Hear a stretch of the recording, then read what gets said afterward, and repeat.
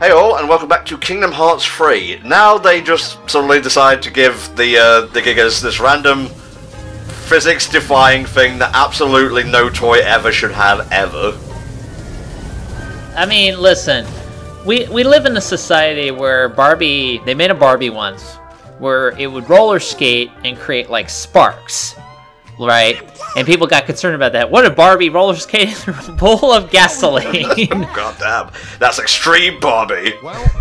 Yeah, so given the Gigas like gravity powers is a little bit too much, I think. Oh, let's just chalk it up to, you know, it being affected by the dimensional convergence or some shit, and I can't believe I'm describing it a Toy Story plot thread in that regard. You know, that brings up a good point. I was actually thinking about this, because obviously, you know, with, in the series, darkness is being represented as this very kind of weird force for that. Like, let's say I've embraced darkness. Do not make a joke. Okay. Alright? Let's say I've embraced darkness. Wow, darkness is great. I am Darkness's fan. What do I get out of this? It just seems like, for people who embrace darkness, they just get superpowers, right? Like, they can make, like, shockwaves, and I think they're, like, stronger or something. It's very nebulous as to what accepting darkness will actually get you. Now, what I think is that Nomura, having no sense of subtlety whatsoever, compares light and darkness to the light and dark sides of the Force, except it's more anime for that. But I wanted to know from you what you think you get when you decide to embrace darkness. Okay, I'm a fat lad. I'm going to bring it back down to a food analogy. You have a lovely can of soda. The soda tastes great, and it gives you a little bit of a buzz. At the same time, it kind of rots your teeth over a long period of time, and maybe you should maybe switch to water and whatnot instead, lest the shit inside it do horrible things to your insides. That's basically what darkness is. Darkness is Pepsi? Darkness is indeed Pepsi. Yes, the Xehanorts have Pepsi Max coursing through their systems. See, when you join the organization, all they have is Pepsi products, you know? You can't go, you have to, like, go to a different world just to get Coke. Like, I gave up my body, I became, like, a nobody who gets to, I don't know, have, like, lightning powers. Can I have a Coke? Is Pepsi okay? I can't fucking believe I joined the dark side for this. It's just ridiculous. I mean, I hope Master Xehanort pays good benefits. Considering the fact that you've embraced this nebulous darkness to help him do shit with Kingdom Hearts and form the Kai Blade and fucking conquer the world or turn it into another world or get a good parking spot. At this point, I'm not really sure what he wants to do anymore. Oh no, but I'm just saying. Trying to bring back Kingdom Hearts so he can also bring back Vanilla Coke. That's all it is. There's legit vanilla Coke you can buy now, though. Like, I can literally go to a store and buy vanilla Coke. It's a thing, again. Well, maybe they discontinued it on Destiny Islands, where you came from. That's true, because apparently, and this is something I learned, and trust me, we're not doing anything important. Apparently, based on the region you're at, you can actually have some sodas be not available. Because I was in New York, and in that area, they don't have Pepsi Max, actually. And I like Pepsi Max, it's a vice of mine. But, yeah, apparently they don't have it, and that can depend based on the region. And it's so weird that they do this sometimes with, like, I can understand niche products, but, like, sodas and, like, really wide stuff, things like that, limiting it to particular regions is just odd. I don't know. This is the stuff I'm thinking about when we're fighting in a ball pit. That's fine, mate. I'm just having a ball over here, don't worry about it. I didn't actually do that. I hunted through the balls to find this particular treasure chest. I didn't know you could interact with that. You heard it first, guys. He hunted through the balls to find the treasure. Did you find what you were looking for in the end? Yeah, too bad they were all small and hard to see. Oof, Jesus. Alright, let's tool up and go to work. That was a very close-up Sora. Hi, I'm Sora. How you doing? We're this close now. I'm Sora and welcome to Disney Channel. Oh my god. Okay, let's just make it more chaotic. Let's tank the frame rate even more. I do agree with what you said earlier about the different set pieces. Fighting in a ball pit is actually pretty fun. Like, I like ball pits. Obviously now we cannot go into them ever again because people shit and do drugs in them. But ball pits are fun by nature, so fighting in one is pretty cool. I love your reasoning for why you can't go into ball pits. It's like, it's very logical, but you left out the part where we're like 30-year-old man children, and you know, they're designed for kids. I guess, but I mean, I'm more man-ish than you, I think. I don't know. I've never met you physically. over the internet, I assume you're a voice. Yeah, wouldn't that, like, be some real shit? Like, we finally meet up in, like, IRL, and I'm like fucking House from Fallout. Just a completely different dude than what I expect, yeah. Ah, a handy-dandy gigas just waiting for me, thank you. I forgot about the green ones. I don't remember what the green one's special ability is, actually. I think they're just the same as any of the others, mate, to be perfectly honest with you. Actually, I think it might be the lighting, yeah. I'm not really sure. Yeah, that's definitely looking like a blue arm there. Blue is green, don't you know? It's basically the same wavelength. Now what we gotta do here is, same thing as everything else in Kingdom Hearts really, destroy Heartless, and then the way will be opened. Thankfully we can't flow motion up to the ceiling and get to where the Corridor of Darkness actually is, otherwise this whole, admittedly pretty fun section would be pretty moot, as it were. But as it is, you get to go around all the different parts of this fun land, which kind of reminds me of Discovery Zone. Did you ever have a Discovery Zone in America? We've had Discovery Zones. I never got to go to one. I'm trying to think of the closest equivalent. You guys have to understand, I was sheltered as fuck as a kid. So a lot of the fun stuff you guys had, I didn't. The closest I can compare it to is like a Chuck E. Cheese. Even then, like, I went to Chuck E. Cheese like one time for somebody's birthday party. I bought him a present. They never told us where the party was. Eventually my mom got fed up and we went home and I got to keep what I had bought for this person. Nice, what was it? It was just a bunch of shitty cars. I wasn't really thinking. But this is like the closest thing I can equate it to. These days it has to be Dave & Buster's because obviously I can't be having fun with bright colors. So. Yeah. It's just a ball pit, but instead of like greens, blues, and reds, it's just like greys and blacks. I wish Dave & Buster's had a ball pit. They have so many fucking shooting games. And listen, I don't mind a shooting game or two. They can be fun, but that's almost all they are. There's like a Pac-Man game. I think there's a Mario Kart. That's like it. They don't really have any fighting games, any other arcade games. And this is actually a pretty great reference here. I was surprised. Yeah. It's a fucking cactar. That's great. And probably the only Final Fantasy thing in this game. Nope, there's more. There's constellations that you can find in the coming ship sections. Oh, that's true, yeah. And the Moogles, obviously. But other than that, still a pretty neat cameo. Just want to like point this out before we get a HellfireComms is garbage and this is why video. We know that we called the Moogles Koopos in an earlier part. It was the first recording session of a new playthrough, and I don't know, my mind wasn't there, I'm sorry. And I'm just following Tom's lead, thus absolving me of any blame. I hate you so much. See, this is what's going to push me to go to the dark side, not the fucking soft drinks. Yeah, I mean, like, you'll just get this nebulous power of darkness. It's just like, you're in the darkness now. You have superpowers, I guess. I'm going to ask you a piercing question here. Do you have a word calendar, a word a day calendar? Because nebula seems to be coming up too much in a single part here. I don't have a life. Does that count? It's not really the same thing, but it is more depressing, and thus hilarious. Yeah, that's just as long as it's not affecting you, right? Come, Woody, from the Toy Story franchise, we must enter the dark corridor. I've spoken with Obama, and he knows where the Chaos Emeralds are. Then Obama's inside is like, well, hey, I joined the darkness. I don't know why I gave him that voice, that's clearly not Obama. Fucking Yogi Bear, that's who that is, I just remembered. Yeah, Yogi Bear. As you knew, he got the Chaos Emeralds and became Super Yogi Bear, incredibly powerful. We have to defeat him. Hey, Joby Dan, we gotta tackle the picnic baskets. Please don't make a Hanna-Barbera crossover video again. Oh, Jesus, Buzz! This is one of the most interesting scenes in the game, and I will leave it at that. Xehanort, what do you want with my friend? You know, I'm just pouring darkness up his asshole. I could go through the mouth, but the asshole is just much more funny, especially on a toy. This is pretty great, young Xehanort. Hey, next time you're gonna pump something full of darkness, why don't you pump it full of somebody that actually has actual fucking weapons? He has the laser in this world, I suppose, but is it only in this world? I guess. Wrong. Distance doesn't matter. Thank God we had an anime protagonist on our side, otherwise Woody and Buzz would have been fucked. You know, we could strike rate him at any time, guys. I know he's got the time power shit, but he's probably not expecting it out of nowhere. There's a subplot on my boot. And Noli. No, it's very clearly Yanad. What?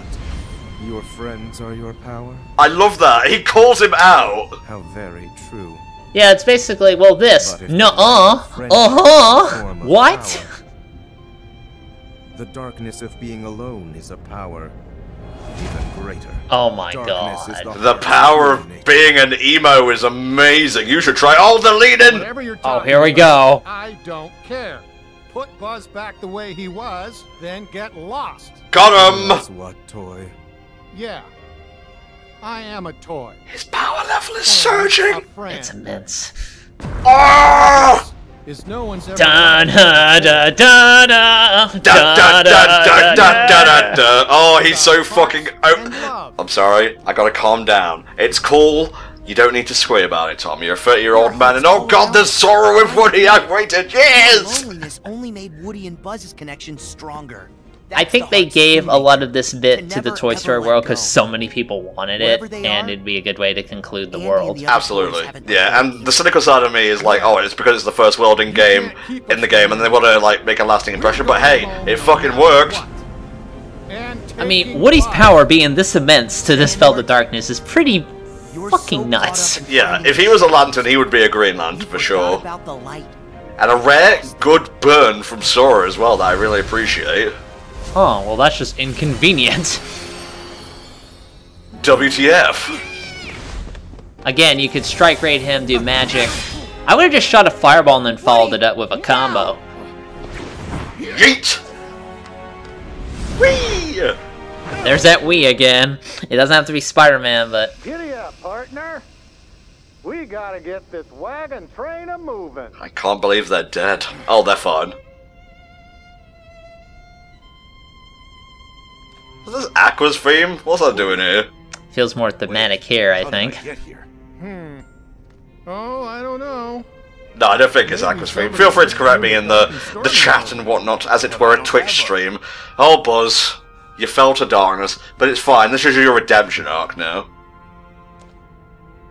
Can you help us with Master Young Xehanort over here? It's just, we're kind of stuck. Please, that's my older self's name. I'm Young Put the hand Xehanort. back, Buzz. Of course, I'm sorry for the confusion. Donald, you were doing fuck all to help here. Look at that. Look at that hammer. It's barely even connected. Donald, why aren't you casting magic like a mage should? So even empty puppets can be given strong hearts. Look at this shit. Oh, God I'm almighty. going to have to remember that. Remember this, our hearts will always be connected to Andy's. No matter what you do. Here comes burn number 2. Something you'll never understand. Because you're hollower than any toy. Oh, blah, blah, blah, A blah. heart can be Just placed do in that the gif where that vessel. guy's like, oh, as he walks past and all of his friends are like, Let me oh. give you a parting gift to play with. Here is a boss for you, because it's not me. Find the heart's joint to yours. Magic doesn't exist in these cutscenes, remember that, guys. Also, what was the point of young Xehanort telling him to do that? Was he subconsciously doing that? Was the light within him telling him to do it? It doesn't matter. We're gonna fight a UFO.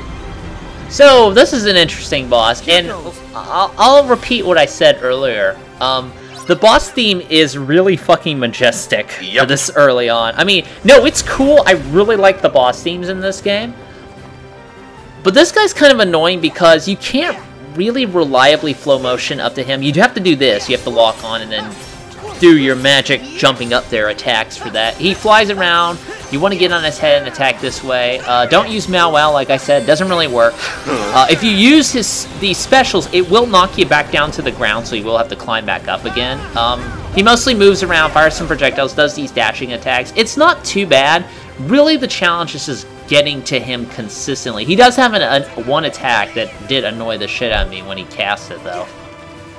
Don't really have anything to add on to that. You can block a lot of his attacks and whatnot. If you have double arrow guns at the ready, this can help mitigate a little bit of the distance quibbles and whatnot. But I would say for like the first proper boss of the game, not including the Titans and whatnot, this was a pretty good way to conclude the Toy Story world thematically. I would have loved a boss fight with young Xehanort, and honestly the game does suffer with that, leaving all the organization fights until the end of the game.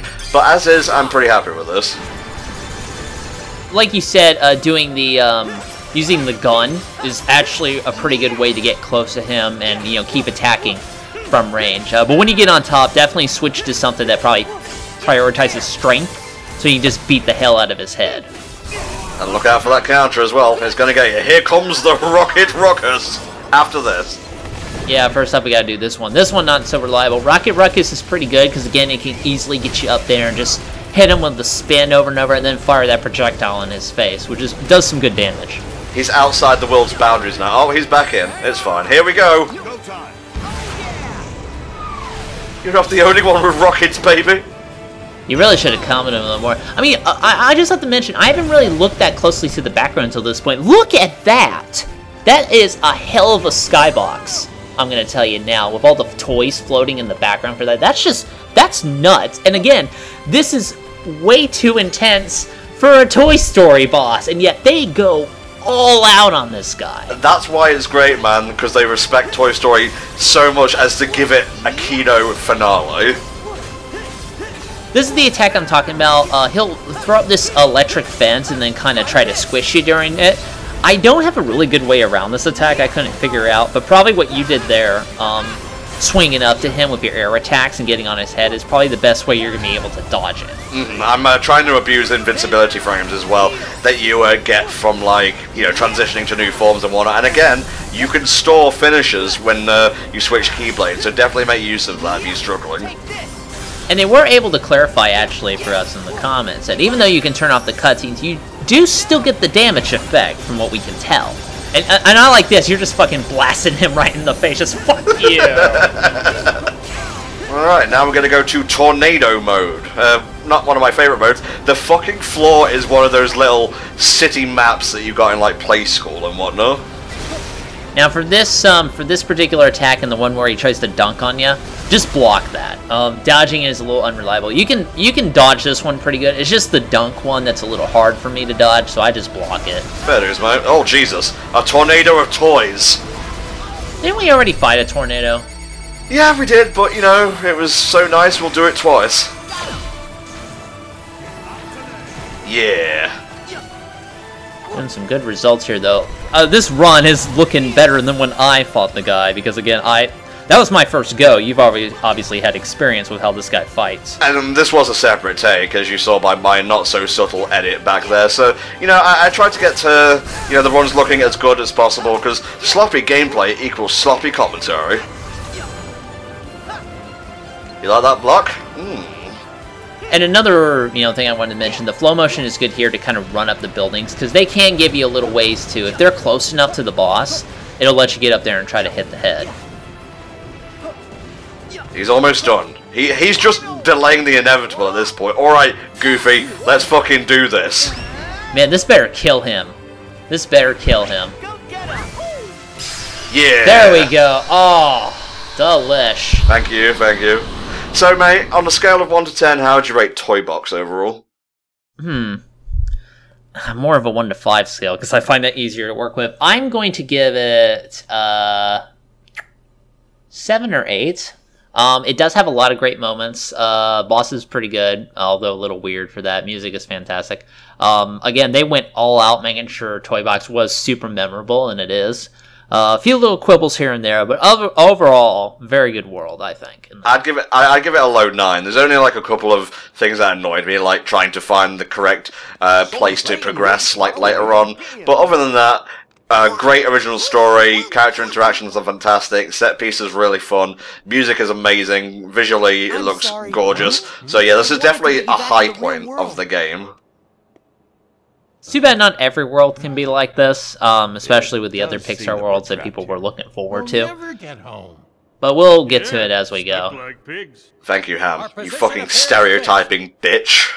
Oh no! They synchronized that. Vana will not be reached! Donald Duck will remain in purgatory. That's a bit weird, but okay.